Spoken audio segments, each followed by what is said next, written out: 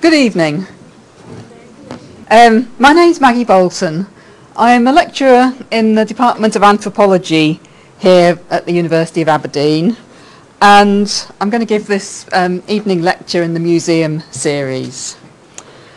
The title of my talk tonight is Aberdonians in Early Bolivian Industry, the Penny and Duncan Mining Company. Photograph on the slide there shows a mine. It's at a place called Morocco Cala in Aurora Department in Bolivia, and it was owned by the Penny and Duncan Mining Company until about 1923. So the talk tonight is going to be looking at the story of a Scottish-owned mining company in the early 20th century and a bit of the background to it. And this story brings to light some very interesting and unexpected connections between Bolivia and the northeast of Scotland and the university as well.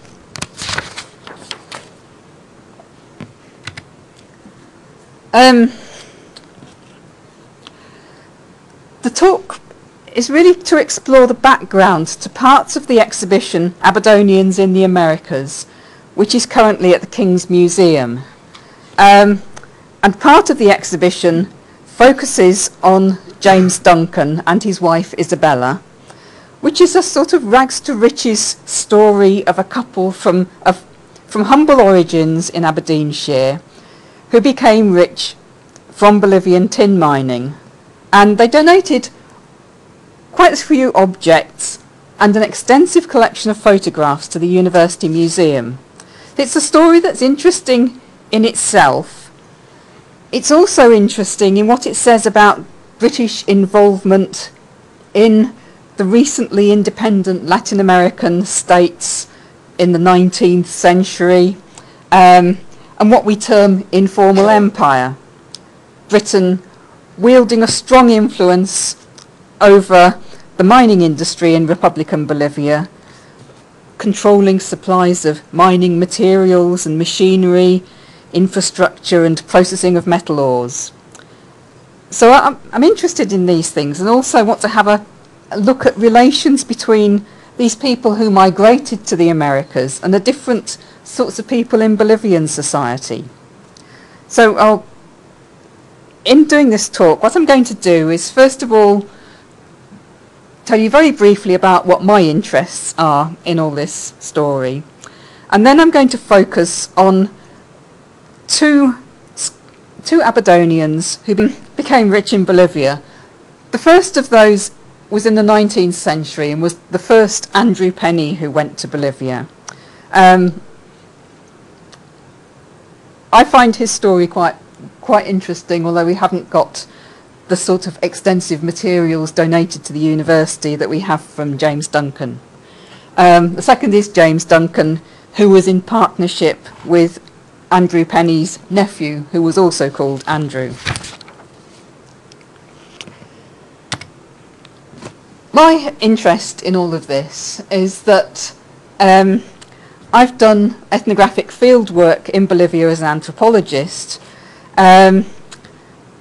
I am an anthropologist rather than a historian, so I perhaps have slightly different interests than a historian would have. I'm more interested in things like social relations and processes rather than events as such. But I did my field work in Bolivia. I started going to Bolivia in the early 1990s. I didn't do field work whether either the Pennies or the Duncans mined, but I did work with miners during my PhD research. The picture on the left is of a mine that I worked in when I was doing my field work. It was a very small family-run affair when I was there. The miner in the photograph is called Don Ronaldo Gutierrez. He's making a hole for dynamite, put a dynamite charge in, and he's being helped by his daughter Nancy. And the sort of connection with the stories of Penny and Duncan are that the mine that they worked in was active in the 19th century. It was being mined for silver in the 19th century. And the building that you can see in the right-hand photo is what remains of a building that was built for a steam engine by a mining company that was the Compañía Esmorraca. It was built for a steam engine that was being shipped from England to the Chilean coast and then brought up from the coast in its components. There wasn't a railway going all the way then, so partly the journey had to be done on the back of mules. And the steam engine was there to drain the mines. It was to pump water out of the mines. In my research, I'm interested in mining, also interested in llama herding. So I'm interested in people's relations with materials, but also people's relations with animals.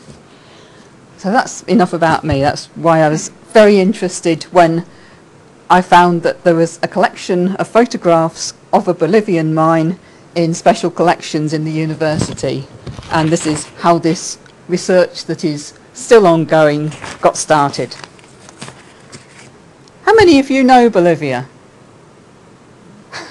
Chuck, yes. Okay, so it's not too relevant to put this up as the next thing. Just a map to locate you. Bolivia is one of only 2 landlocked countries in South America, the other being Paraguay, sort of situated more or less sort of in the centre of the continent. When the sort of stories that I'm going to be talking about started, it wasn't a landlocked country. We're going to be starting to talk about Bolivia in the 19th century, and at that time it had a strip of coast in Chile that included the port of Antofagasta and another port that's not marked on this particular map, which is called Cobija. I quite like this map because it shows things like railways which were being constructed in the 19th century. You see there's a railway going from the port of Antofagasta up into the mountains, and it crosses what's now the Bolivian border at a place called Ollagüe and goes to the town of Uyuni.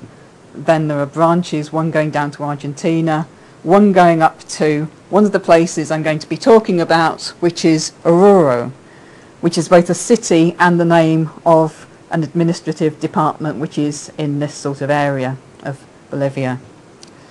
The other place I will be mentioning will be Potosi, which was an important mining centre from the early colonial period. That's sort of most of what I'm going to be mentioning. I might mention a little town called Huaki, which is on the coast, on the shore of Lake Titicaca up in the mountains. The mines in Bolivia are located in the highland region. If you look, this huge eastern area of Bolivia is tropical lowlands. Then you get a sort of a halfway place where you start to get the foothills of the Andes mountains, and the mines are all in the really high mountains and the high plateau, the Altiplano.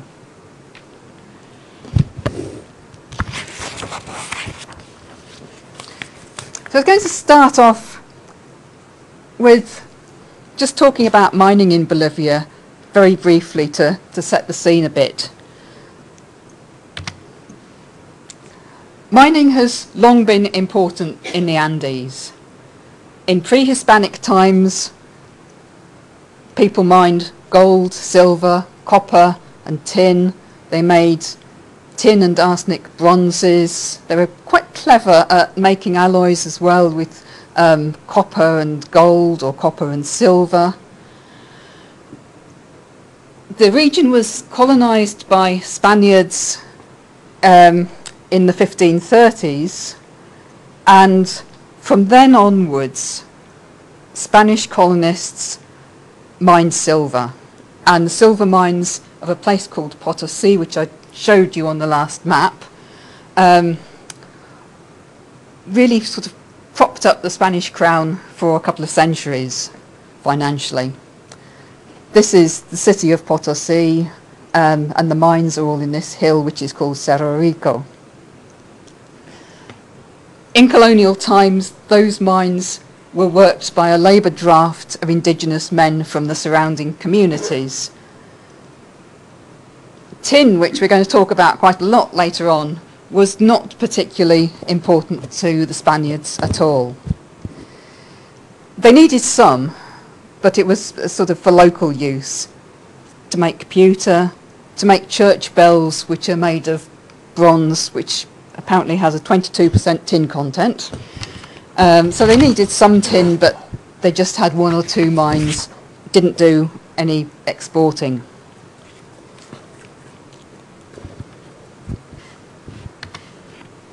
Next, this slide is a 17th century illustration of silver mining in the city of Potosi under Spanish colonialism. It's quite an interesting illustration because it shows minerals being brought down from the mines by these animals, which are trains of llamas. It looks like it shows people going up the hill as well towards the mines, and in the foreground you've got a refinery. This was where the silver ore was first of all ground to a powder by an array of hammers that were turned by a water-powered wheel, and then the powdered ore was mixed with mercury in these vats, and it was trampled by the feet of the indigenous labourers who were drafted in to work both the mines and the refineries. This was a process that came into force in a sort of second phase of silver mining at Potosi. To begin with, most of the refining of richer ores was done by indigenous people using their own furnaces, which were called wairas. They were like sort of chimney stacks, really, and set upon hillsides, and they achieved high temperatures because they had lots of holes in them, that the sort of winds that blow in the Andean mountains sort of enter and raise the temperature. So why I want to talk about this a bit is that there was quite a lot of metallurgical knowledge in the Andes going way back, and different sorts of knowledge. Some of it, the knowledge of indigenous people and their understandings of metals. Other knowledge brought by Spanish colonialism, not sort of scientific knowledge about metals as we understand it, but more based in alchemy. And these two sorts of knowledges met under Spanish colonialism, and at times sort of converged. There were some similarities there. Right, that's my general preamble to mining in the Andes, and I want to turn now to the life of the first of these miners that I want to talk about tonight, and this is Andrew Penny. We don't know as much about him as we do about Duncan because he didn't leave anything to the university. He hasn't left a collection of photographs or anything. But there is quite a bit written about him if you look around, and I'm very grateful to one of our postgraduate students, Alison Noble, who did a lot of searching in Aberdonian newspapers over the summer for me. Andrew Penny was born in Aberdeenshire in 1832 and Deeside, and he was the son of a stonemason. And it's a sort of a theme that's going to run through these people who went to Bolivia, in that they seem to have backgrounds in stonemasonry before they go. Andrew Penny became a sailor. He joined a ship, and it sailed to South America, and he jumped ship in Cobija, one of those ports that's on what's now the Chilean coast, but then, before the War of the Pacific, belonged to Bolivia, and that was probably in about 1852. He made his way up into the Highlands, probably by mule at that time, and he tried his hand, got into the mining business. He went into business with a Frenchman who apparently was a count or some sort of nobleman called the Comte de la Rivette, and the two of them became owners of a silver mine in Oruro called the San Jose mine. Not very long afterwards, the Frenchman died in Chile, and the mine passed to Andrew Penny. There were some lawsuits. I found various pamphlets from Bolivia in the 19th century suggesting that the heirs of La Rivette tried to get their share of the mine, but Andrew Penny managed to hang on to it. It was quite exciting for me finding that he mined the San Jose mine in Oruro, because in the 1960s and 70s an anthropologist called June Nash did her research there and wrote a well-known ethnography called We Eat the Mines and the Mines Eat Us, which actually was what originally inspired me to go into anthropology. So it's sort of quite interesting to come sort of full circle and find out who owned that mine in the 19th century. Andrew Penny married a Bolivian woman in, we think, 1882. They didn't have any children, but he adopted the illegitimate son of one of his managers. The manager was, his surname was Mackenzie, and he was from somewhere in Perthshire, and he'd had a son with a Bolivian woman. He bought an estate called Chivisivi in La Paz department in Bolivia, and he died in about 1890. We don't have a picture of Andrew Penny, but we do have a picture of some of his llamas. I found this in a missionary account, a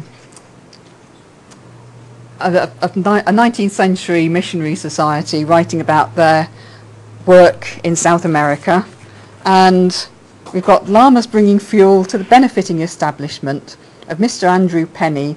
The gentleman has shown himself a warm friend of missionaries. The benefiting establishment is a refinery, and we know a little bit about how he was doing his refining, partly because of what Duncan wrote and what Duncan's biographer wrote about this period of Duncan's life when he started working for Andrew Penny. We know how Penny was refining silver because James Duncan's first job when he arrived in Bolivia was to supervise the silver refining, and he was supervising a process in which the mercury amalgamation, they're still using mercury mixed with silver ore to refine silver, and boiling it in copper cauldrons. And this is a process that is documented in a 17th century text that's really famous among metallurgists in Bolivia. It was written by a Spanish priest who'd gone over to Bolivia. It wasn't Bolivia at the time, it's called Alto Peru, and he was stationed in various mining centres there. San Cristobal de Lipez, I can't remember which other ones, Potosí, yeah, he was in one of the churches in Potosí. And he obviously really knew the practical sides of working with metals inside out and documented the whole lot. And that's the process that Andrew Penny was still using in the 19th century that made James Duncan ill. It was a process that was based more in alchemy than science. And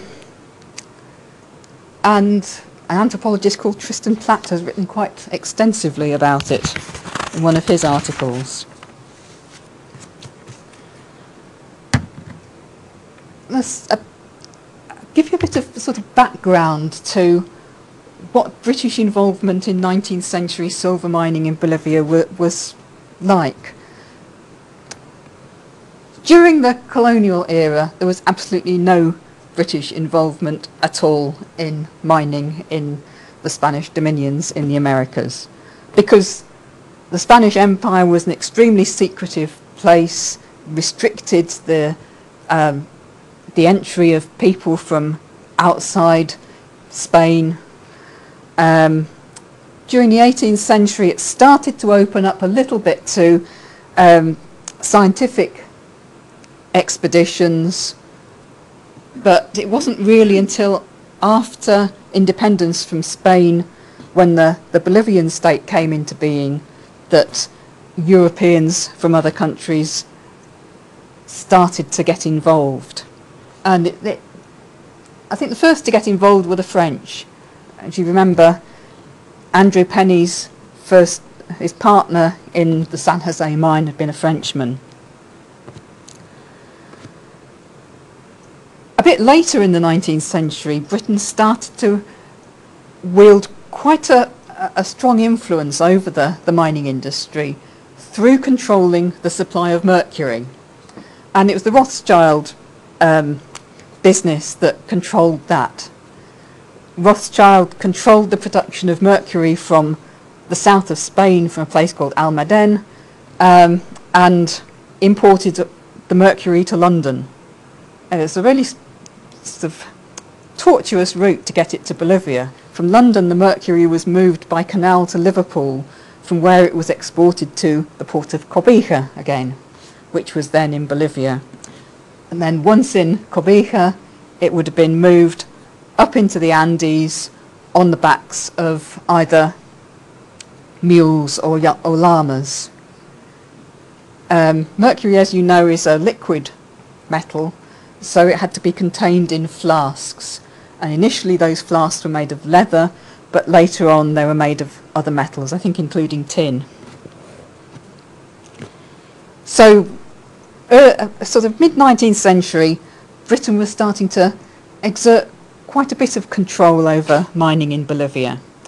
And as the focus in mining in Bolivia shifted towards tin, for which there was a lot of new demand in Europe and the United States for plating metal, as in tin cans, and for solder, British miners and entrepreneurs started to take quite a lot of interest and control of tin mining in the independent state.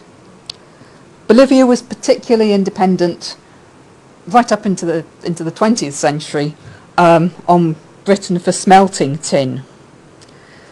Bolivia wasn't able to smelt adequate quantities of tin because there was insufficient fuel there. Although it's incredibly rich in metals and minerals, it hasn't got coal. And in the highland region, there's no real source of wood either. I think the Spanish colonists in the 16th and 17th century got rid of most of that. Returning to Penny, I said a couple of slides ago that he became a sailor and went to South America in the 1850s. He didn't go back to Scotland until the beginning of the 1880s. I think he made a visit, first of all, after he'd got married in 1882, much to the surprise of his family, who had assumed by then that he was dead. And we know a little bit about him coming back on a visit to Aberdeen in around 1887 to 1888. And that's when he bought himself a country estate at Park on Deeside for £47,000. If you Google the estate of Park on Deeside these days, you'll see that it's a sort of very high-class fishing venue. I think he was, at this time, it seems like he was trying to sort of set himself up for a very comfortable retirement. Soon after he'd returned to Bolivia after this visit, he bought the estate in La Paz department. But while he was in Aberdeen, he donated some mineral specimens to Marshall College, with some of his press cuttings at the time. He exhibited what sounds like an absolutely huge nugget of silver in a shop in Aberdeen. There is at present on view in the shop of Mr. Middleton, 2 Baker Street, a fine specimen of silver ore weighing over 200 weight from the mines of San Jose, Bolivia, etc. And he also bought a load of machinery worth £3,000 for mining. If you look at the press cutting there, you'll see Mr. Andrew Penny, proprietor of the San Jose silver mines, Oruro, Bolivia, having determined to still further develop the valuable property he holds there, has just placed with Mrs. Ben Reed and Company, Aberdeen, a large order for mining machinery, consisting of engines, boilers, winding gear and steel ropes, to the value of over £3,000. The next bit I think is really interesting. The specifications stipulate that the machinery shall be of the highest standard, a feature of the order being that on account of the peculiar mode of transit, no individual part of the machinery shall exceed £300 in weight, as transport from the coast can only be by a service of mules, on whose back the machinery is carried to its destination. So, at that time, the railway from the coast of Chile up into the Bolivian highlands was not completed, so machinery was all having to be carried up the mountains on the backs of mules and as far as Oruro, and then assembled at its destination.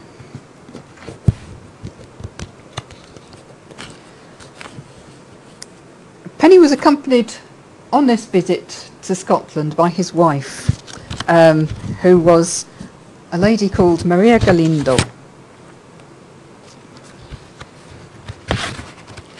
And we hear a lot more about her after Penny's death in 1890. Andrew Penny died intestate. He didn't die at his mine. He died in Bolivia, but he was presumably on some sort of mining business at the time at a place called Huanchaca, which is quite famous for its mines. It's in Potosi department, the south of Potosi department. So I think at the time, I think it must have been a sudden illness that we don't know what he died of, but other people who died in Bolivia at around that time, they're dying of things like pneumonia, there was a smallpox epidemic, people were getting rheumatic fever. There were quite a few sorts of diseases that seemed to take people quite suddenly, and that seems to be what happened to Andrew Penny. His wife, Maria Galindo, we find lots of accounts of her in the press. They're quite varied. Some of them are quite sort of racist about her and describe her as an Indian crone. However, James Duncan, in a piece from his memoir that's quoted by his biographer, describes her as a very beautiful woman of Spanish descent. And I'm inclined to believe Duncan that she may have been of Spanish descent because Galindo is not a surname that you would associate with indigenous people in Bolivia. And the way that she behaved after Penny's death suggests that she was pretty confident about moving in the upper echelons of society. She came over to Aberdeen because the estate at Park had been claimed by Andrew Penny's brother, and although he hadn't left a will, her husband hadn't left a will, she'd found, or her lawyers had found, an obscure piece of Scottish legislation that enabled a widow in those circumstances to claim a third of the income from her dead husband's property. So she came over to do this, and the case went to court, and she won. The brother decided to appeal that, and in the appeal was making all sorts of allegations, like she wasn't properly married to his brother, as he probably would. In the meantime, the widow, and we're not quite sure of her age. Some reports that I can't verify seem to suggest that she was quite a lot younger than Andrew Penny. It seems possible. Certainly when she remarried another relative of the Penny family, who was about 20 at the time. So I think it's unlikely that she was a lady in her 50s, and it's more likely that maybe there was about 20-something years between her and Andrew Penny. But when she got married again, she seems to have repented of her decision pretty quickly, and it seems to have been when she realised that under British law her husband would have access to all her property. And then she goes back to Bolivia and she's trying to get the marriage annulled. And she's working with a quite very high-class lawyer over there, who later became a president of Bolivia. But she dies quite suddenly soon after that, in about 1892. She was actually, according to one source I found, a bit worried that her new husband was trying to poison her. And she tries to exclude him from her properties and all sorts of things like that. But after her death, she leaves the property. Her heir is the adopted son, and she tried not to let her new husband have the property. Eventually, the lawyer who became president of Bolivia ends up with some of it, and well, lawyers, yeah. And the adopted son, who'd been brought up in Aberdeen, but went over to Antofagasta in what was then Chile, had become part of Chile, to live with a Scottish wife. He inherited quite a lot as well.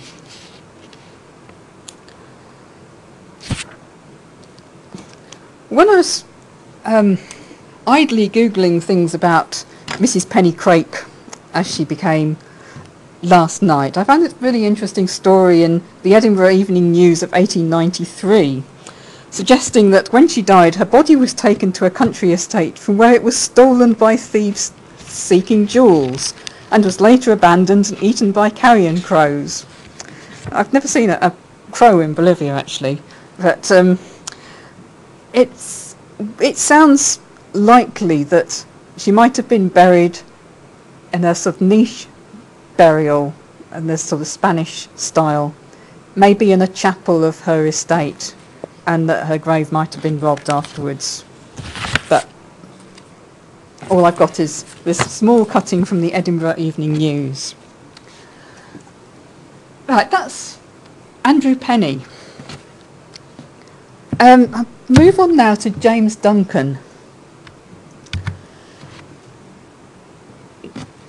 James Duncan was born in New Leeds, Aberdeenshire, in the north of Aberdeenshire in 1858.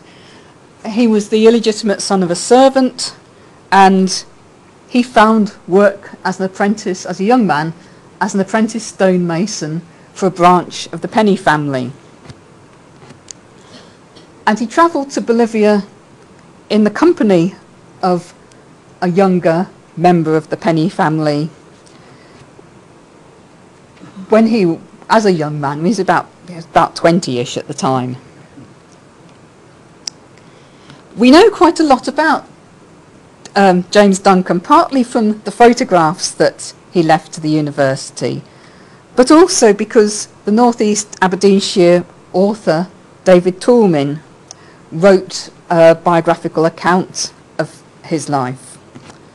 Toulmin's it gives a really good account when he's writing about Aberdeen. He knows in Aberdeenshire who owned what farm, when they sold it, etc., etc. But he'd clearly never been to Bolivia, and I would love to find the original manuscript that James Duncan wrote, that I've been unable to track down so far. Because Toulmin, when he's writing about Bolivia, he seems to have based quite a lot of what he was writing.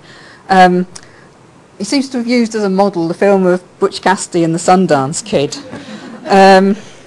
It might not be that unsurprising, because Duncan reputedly employed Butch Cassidy for a while as a security guard at one of his mines. But he's got these sort of wonderfully imaginative passages about Duncan being in the saloon in Oruro and going in through the swing doors, and yeah. Anyway, James Duncan travelled to Bolivia probably in about 1880, early 1880s, in the company of one of the younger members of the Penny family, and he worked for Andrew Penny for a while. This is when he was working with the copper cauldrons, doing the silver refining, and got ill. So he left Penny's employment, partly because he'd got ill, but partly because I think he just didn't think he was getting paid well enough, and decided to try his luck mining on his own. So he tried mining in different places. He mined silver at Potosi, and apparently he started to try and get one of those refineries, like in the 17th century illustration, working again there. I think he made some money at Potosi. Then he went off and he prospected for gold in the Beni for a while. The Beni is a tropical part of Bolivia. I don't think that was very successful. But he went into business with a nephew of Andrew Penny, who was also called Andrew Penny, and became rich when he found a very rich tin vein at a place called Wanuni. Wanuni is it's a mine that's still working in Bolivia. I've actually been down it many years ago. It's, I think, probably about the last state-owned mine that's still being worked by the state mining company in Bolivia, Comibol. But he acquired other mines, one at Morocco-Cala, another at a place called Negro Pabellon.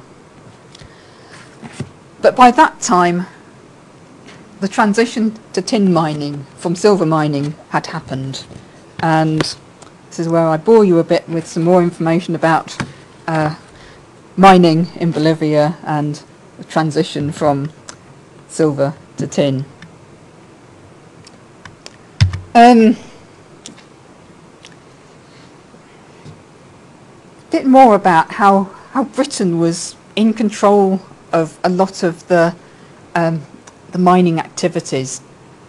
The last slide about mining, I was saying that Bolivia was dependent upon Britain for smelting tin. And as tin production became important, tin ore from Bolivia was shipped to Britain as concentrate for smelting in British refineries.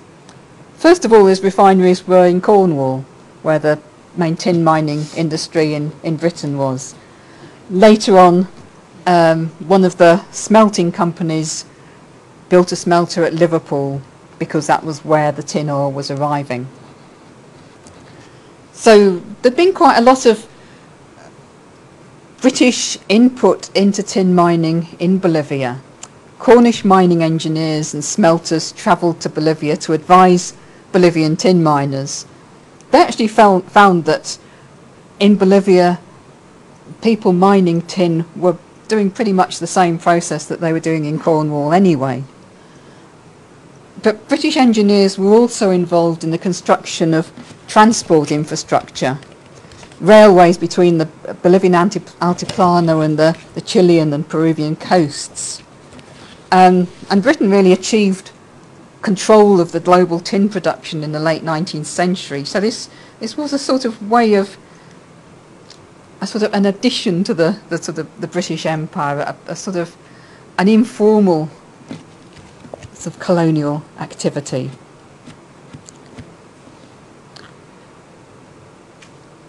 In addition to the Toulmin's account of Duncan's activity in Bolivia at the time, there's another account written by somebody called A.V.L. Guise, which seems to be from the latter parts of the era in which Duncan was in Bolivia, probably around late 1910s, early 1920s. And this other man, Guy, started as an engineer close to where Duncan's mines were in the Oruro department. Guy's also worked in the tropical part, in the Beni, where Duncan prospected for gold, and Guy's was involved in assembling a dredger down there, taking all the different parts that had been taken up from the Chilean coast by train at that time, and then no doubt transferred to mule carts after that and taken down by mule to the tropical parts of Bolivia. Actually, on the sort of Butch Cassidy question, Guise was writing a few years after Butch Cassidy's death, but he recounts also meeting a surviving member of the Hole in the Wall gang when he was working near Oruro. And you get a bit of an idea of what was going on with these North American outlaws going down to Bolivia at the time. They're actually after mine payrolls. Mining companies had to go to the cities to get the pay for all their employees and bring it back to the mine. And this man Guise had to do this once, and he recounts how he put all the money, all the pay for all the mine's employees into a biscuit tin and gave it to an indigenous companion that he'd got to carry in his bundle, so that it wasn't at all obvious to anyone that might try to rob them. I mentioned the railways. These are some of Duncan's photographs from the collection that we've got. There were a lot of, again, British-made locomotives on railways in the Andes at this time. If you go today to a town called Uyuni in the south of Bolivia, any sort of tour guide there will be very keen to show you the train cemetery, where there are piles of rusting locomotives, sort of like the one that you can see here, which is actually just over the border in Peru, at a place called Puno. The railway you can see here no longer exists. That was a railway that used to go from La Paz down into a region called the Yungas, a semi-tropical region that's actually quite close to La Paz, but down a very steep hill to get to it.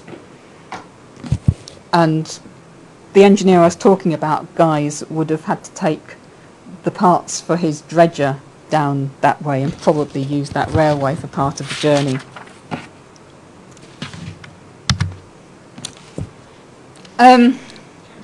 This is a picture of the Penny and Duncan tin concentration plant, which is at a place called Pyrimani.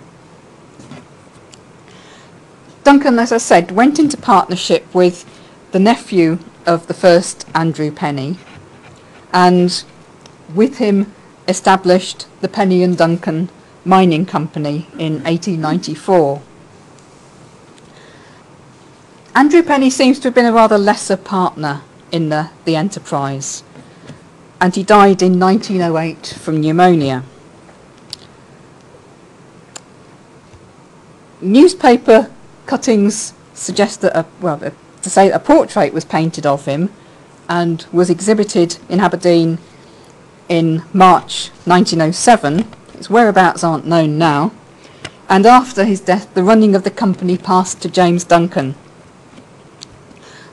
Duncan continued to make payments for the income from the mining company to Penny's estate into the 1920s. I already said the first mine from which they made money was at Wanuni, a site that's still being mined today. It wasn't the only mine at Wanuni. There was another, we know, that was worked by a company called El Balcon, which was owned or controlled by an Irishman called Minchin. Eventually Duncan sold his interest in Wanuni to Simon Patiño, who was later known as the King of Tin, and became one of the powerful tin barons in Bolivia in the first half of the 20th century.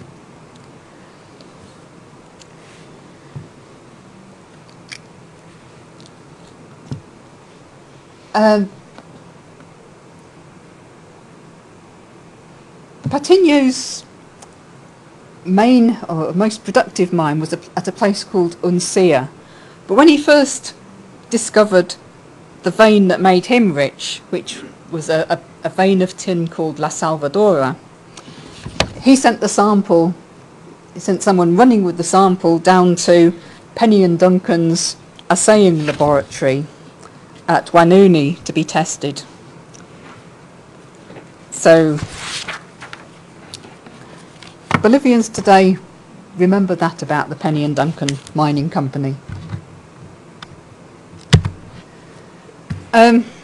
Duncan's other mines, he had mines at a place called Morocco Cala, which was again in Oruro department, and another at Negro Pabellon, which was also in Oruro department. The picture on the left is of the store, the company store at Morocco Cala, and I quite like that picture because there's quite a lot going on. You can see the mules outside, presumably waiting to transport something. A group of men leaning against the building, probably chewing coca. A group of women huddled around, presumably something that they're wanting to buy, some sort of household commodity.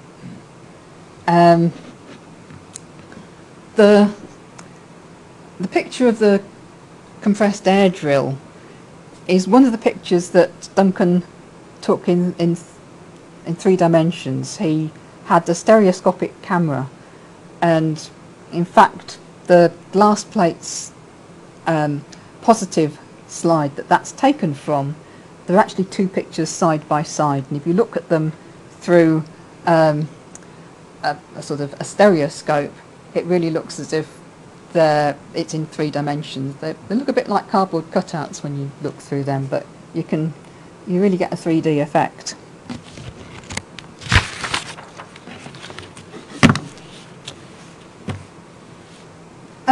Duncan's personal life. It's recounted in Toulmin's book that in his early days of being in Bolivia, Duncan had a relationship with a Bolivian woman who was also his cook. And he had 4 children with her, who all died of smallpox in an epidemic in the 1890s. We don't know much information about this relationship, about its status. In anthropology and studies of colonialism, there's a lot written about gender relations, and you wonder what sort of relationship this was. Was it, he didn't actually marry this woman, but she was known as Doña Margarita. And in the Andes, Doña is a form of address that's used as a mark of respect to a woman who's considered to be adult and married.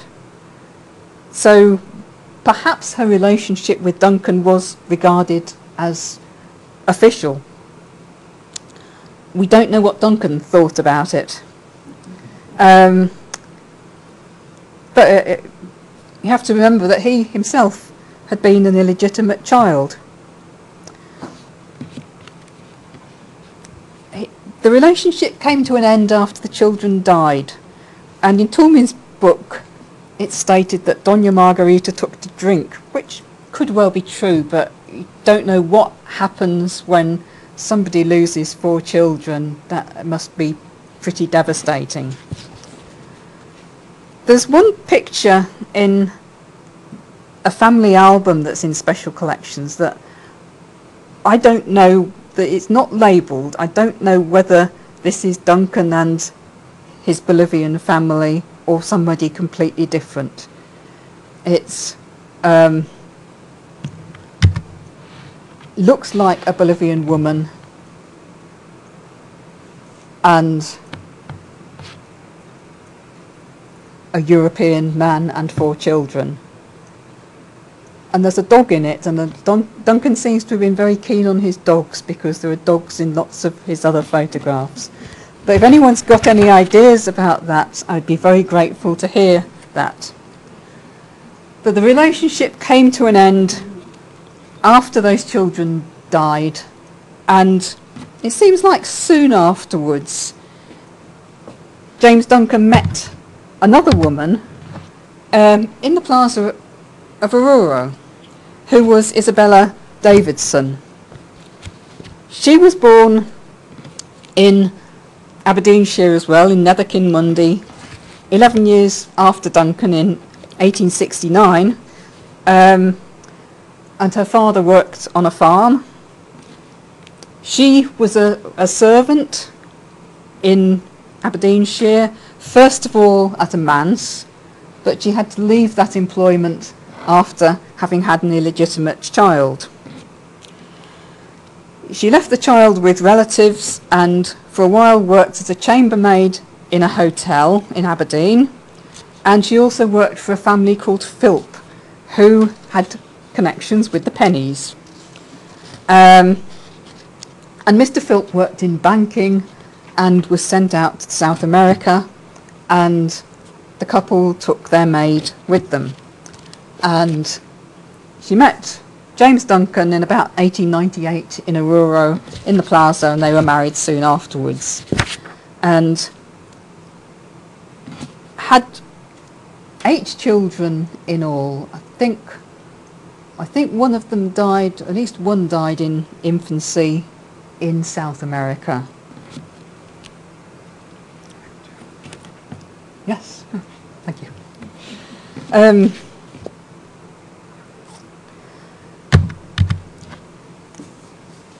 Carry on looking at a few of Duncan's photographs, and the sorts of people who are working for him in the mines. We've talked a bit about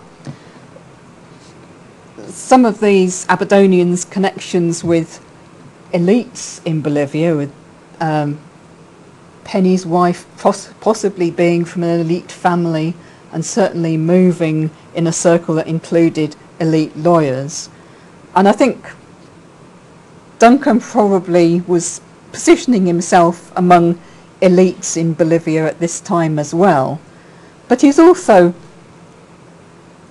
looking after these mines. He got these mines in his possession and had very different sorts of workforce working for him. There were quite a few European people working in supervisory capacities as managers in his mines. But then he also had a lot of people working inside the mines who were urban or rural Bolivians of more or less indigenous ancestry. And what really strikes me in looking at these photographs of the mining workforce is actually the number of women that were working there. They're not, the women in the photograph by the mine headgear there, they're not just miners' wives. They also have important jobs. They work in the concentration plant.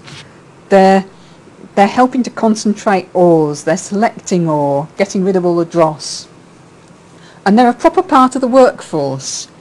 Later on in Bolivian mining, women seem to have got relegated to a much more sort of peripheral position. You see today, if you go to Potter Sea, you see women working the slag piles, but they haven't got sort of employment. They've got more permission to work the slag pile and to sell any mineral they find to the mining cooperatives that are working mines these days. But these women had jobs in the mines, and I'd always heard accounts of mines in the 1930s when Bolivia went to war with Paraguay over a region called the Chaco, when it was said that women went down the mines, and it was always said as if suddenly women had been found and made to go down these mines. But actually women were there in the mining workforce all the time. They were permanent members of the workforce at the time. I've seen one photograph from about the same era that looks as if women were also carrying ore to the surface. I suspect that men were doing the drilling to make holes for dynamite, though, because that's the sort of work that involves breaking the earth that Andean people consider to be the correct sort of work for men. It's the same in agriculture. Men break the earth, went to plough the land, and women put potatoes in the furrows. There are also quite a few children in the pictures working inside the mines. This happens today in small mines in Bolivia, not on a huge scale and not in organised mines, but children's labour would have been a sort of vital part of the family income at the time. The conditions inside the mines, from Duncan's photographs, look pretty much like the conditions you'd find in Bolivian mines today. There's a lot more mechanisation than in that mine I showed you a picture of where I did some of my field work. That probably means there's a lot more dust around and hazards from respiratory diseases. But you get quite similar conditions today. You wouldn't get children working in a big company today, but you would in a sort of small family-run cooperative. And yeah, there are hazards. The dust is hazardous. You can get respiratory diseases from that. A lot of miners die of silicosis. Other hazards you get in mines, well, rocks can fall from the roof of the mine. That can be dangerous. The thing that miners are scared of more than anything is finding pockets of gas, the gas being carbon monoxide. And having known quite a few miners, I've known a few people who've either had narrow escapes. I've known one who died from carbon monoxide poisoning in a mine. So the conditions weren't good, but they haven't changed that much, is what I'm saying. I have to put a picture of this guy up here as I'm talking about mines, this is the Tio of the mines. In anthropological literature, it's very well documented that a figure in the shape of the devil of Christianity is considered to be the owner of minerals. And miners make libations to him, usually on Tuesdays and Fridays. It's a long story. I could talk about him for about half an hour, but I won't because we haven't got that much time. More of Duncan's photographs. Uses of animals for transport at the mine. These are photographs I think were probably taken from early 1920s. And you see mule carts are still being used, and there are still loads of llamas around the mines that are probably bringing fuel.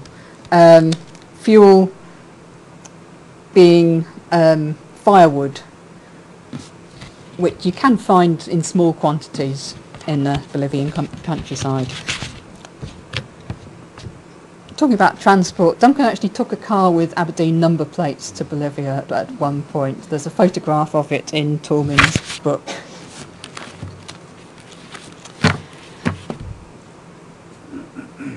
In 1911, Duncan sold his interest in Wanuni, and he also at about that time returned to Scotland for a while.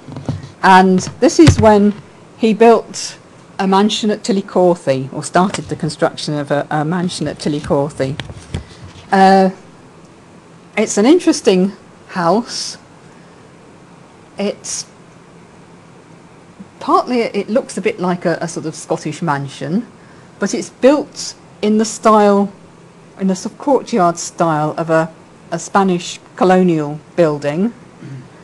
And it was one of the first buildings that used reinforced concrete, interestingly. After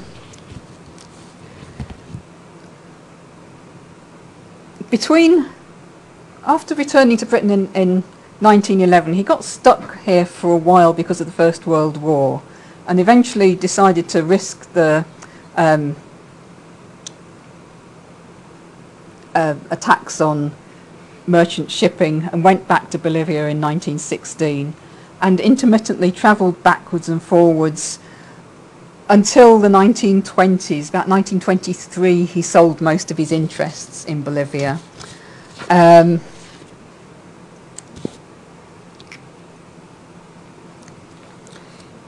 returning to Scotland, he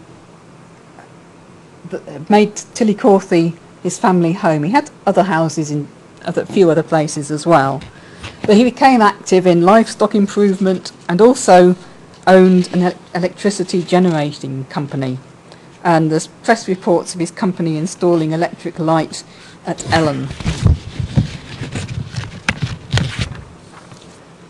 So I've nearly finished now. James Duncan donated quite a variety of objects to the museum, to the University Museum. They were donated at different times. Some were donated while he still had his mining interests in Bolivia, while he gave others to the museum after he sold his mines there. The photographs were donated by his wife after he'd died. He wasn't a terribly systematic collector. The objects he donated were quite an eclectic mixture of things. He had everyday objects from the Bolivian highlands, like in the photograph there you've got a llama wool sling, which would have been used by Andean people for hunting, for just anything where you needed to lob a rock any sort of distance, which people I've worked with usually use them to make their llamas turn while they're herding them. They sort of lob a rock in front of them. So you've got everyday objects from the Bolivian highlands. One that I really like is this little carving of animals, a sort of miniature. And miniatures in Andean rural societies are sort of special. You look after them and they sort of help to make your herds increase. But he donated other things, so a lot of things related to his mines and minerals, including the stalactite that we've got in the museum exhibition that was found in his Wanuni mine. But he's also got things like objects from the lowlands. The textile there is a tunic. We think it's from the Urakare people who live in the Beni region, which is the region where Duncan was prospecting for gold in his early days in Bolivia. So I don't know whether he acquired it from someone there or whether he bought it later on because it looked like something interesting and something that ought to be collected. One of the things in the exhibition is a shrunken head, not from Bolivia at all, from the Shuar people in Ecuador. And I think he probably acquired that on travelling through the Panama Canal, because I've seen records that there were shrunken heads on sale in Panama at the sort of time that Duncan went through it. And we know that Duncan went through the Panama Canal because he was very interested in it and took pictures of all the different locks and every little bit of the Panama Canal that he'd gone through. His photographs, as I said, are interesting, and this is a picture of one of his stereoscopic slides. The picture's from the carnival in Oruro. The Bolivian carnival in Oruro is the biggest celebration of carnival in the country. It's a huge tourist attraction, and dancers dance in devil costumes. This is partly related to the devil that's in the mine. But Duncan took photographs of this in 3D using his stereoscopic camera. There were a few other people taking stereoscopic pictures in Bolivia at this time, but it wasn't common. There was a German company that seemed to go around absolutely everywhere taking photographs of everything using a stereoscopic camera, and you can probably find images of Bolivia on sale on eBay from them. But it wasn't very common, so as well as being a pioneer of the tin mining industry, Duncan was a pioneer of stereoscopic photography as well. That's practically all I want to say. I said the research that I've been doing about Duncan is ongoing, and I do want to go and have a research trip to Bolivia to work in the archives on both Penny and Duncan's activities. The photographs that we've got in special collections are interesting to Bolivians. I, as an experiment, put the advert for this talk on a Facebook page of old photos of Bolivia, and have had quite a few responses from people very interested in their mining history, asking how they could get access to this collection. So I would like to work with a Bolivian institution to try to set up some sort of digital archive and find a partnership to do something, and perhaps put on a photographic exhibition in Oruro. That's just about all I've got to say. If you've got any time for questions, please ask.